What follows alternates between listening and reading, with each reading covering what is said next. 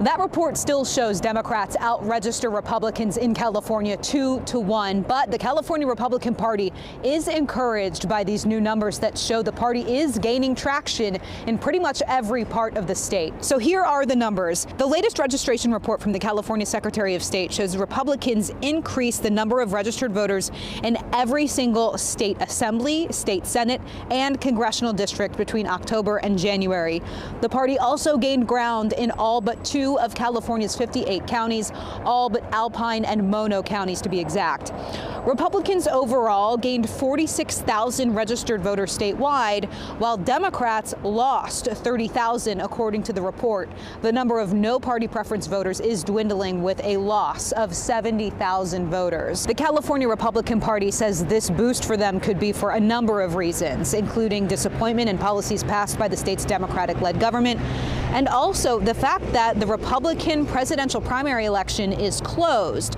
Now, no party preference voters who want to vote in California's Republican presidential primary, they have to re-register as Republicans in order to get that ballot with the Republican presidential options. The party acknowledged people are energized about that side of the race. We caught up with California Republican Party Chairwoman Jessica Milan Patterson, who has been at the forefront of ramping up Republican voter registration. I'm not surprised to see it because I think not only have California Republicans shown up with what solutions they have, but California Democrats have given them so much to work with. For Republicans in this party who might feel maybe hopeless in some of these statewide elections, I mean, what would you say at this point? It's definitely been about playing the long game. It has definitely been that from day one in February of 2019. We wanted to make sure that we were building something here in California that people would be able to continue to build on long after the leadership at the party left. And so it's exciting to watch. For response to this, we checked in with Democratic strategist Steve Maviglio. Despite the gains Republicans have made, statewide voter registration numbers show Democrats still make up 47% of California's registered voters, while Republicans make up 24%.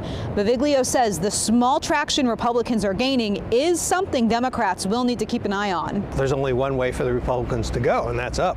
They're at their lowest historical levels in voter registration in the state. The toxicity of the Trump brand in California is so strong, I don't think that's going to translate into election results. The Democrats have to keep an eye on it because there has been some erosion nationally in Latino support and African American support, and they've been ringing the alarm bells in Washington about that, and I think we need to do the same in California. California now has the largest Republican Party of any state in the country, recently edging out Florida. Now, both parties acknowledge voter registration is important, but ultimately the results of an election depend on voters actually turning out, turning in those ballots, and showing up at the polls, which they say is part of the work that will really begin ramping up within the next month. Reporting at the state capitol, Ashley Zavella, KCRA 3 News. Ashley, thank you. Voter registration numbers will continue to update as we get closer to the primary election.